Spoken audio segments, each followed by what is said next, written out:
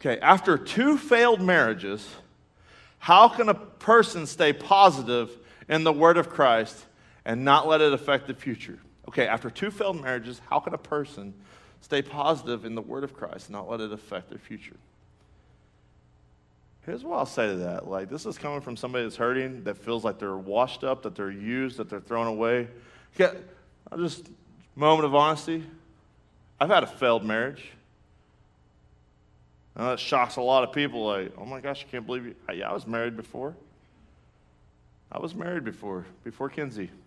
And it was messed up whenever I was like 18. You know what? That didn't define me. I've screwed up so much stuff. Again, I'm going to go back to, we have a real enemy. And he is the accuser of our lives. You always have this constant enemy that's whispering in your ear, you're not good enough. You will never be good enough.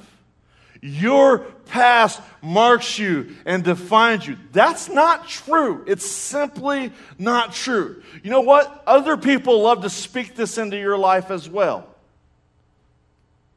You have got to learn how to fight in the supernatural.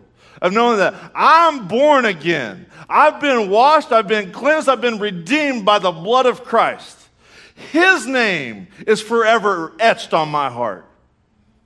I find my identity in Christ and Christ alone. He holds my future.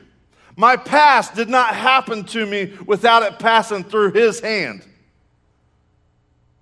He has brought me through a spot to bring me here to this point to go out and make a difference, because here's one of the biggest tricks of the enemy is that you're alone in your pain. You're alone in your sin. You're alone in your past. Can I tell you, you are not alone. There are people that's hurting. There are people that's experienced divorce, that have experienced abuse, has experienced the pain of abortion, have experienced abandonment. You are not alone in your pain. And that's one of the largest tricks of the enemy, is to get us to feel like we're the only ones going through this. Listen, I'm the chiefest of all sinners. Like, you're not alone. And there's so many times to where it's hard. Listen, it's hard to stay positive. There's so many times in my life where I would spend days, I would just go into a depression, a legitimate depression, where I felt like there was no hope, that God was done with me, my best days were behind me. Listen, this is why it's so vital. We only do a few things around here. We do 4, actually. We do the weekend experiences, what you're in. We do the dream team, which is serving on team. We do the growth track, which is discovering God's purpose for your life and how you can fit in the local church. And we do small groups, which just kicked off today. And you can get involved. Let me tell you something. It's in your you've got to get plugged into a positive community. Because all these voices are going to start, they're not going to ease up on your head. Like, you've got to have people that you can do life with, that you can get a little bit vulnerable with.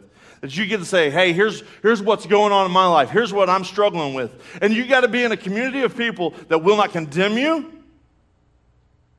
but that will be a positive voice in your life, uplifting voice, and will help you out on your journey. That's why do not do life alone. It's isolation. Isolation leads to condemnation, and that's all from the enemy. It's not from God. And so do not get tricked by the enemy and thinking that your best days are behind you. I know it's hard to stay positive. You have got to change your environment, though. You have got to do that. We can only provide the avenues and the opportunities, but you have got to get up every day and make a choice. Today is the day that the Lord has made. I'm going to choose to rejoice and have joy and be glad in it. I'm going to choose. Make a conscious decision to put positive influences in my life and cut out the negative ones. You have to make that decision. I can't make it for you. I can encourage you in it, but I can't make it for you. You have to do that on your own. I hope we can get through some more here. Next question. I hope that answered your question.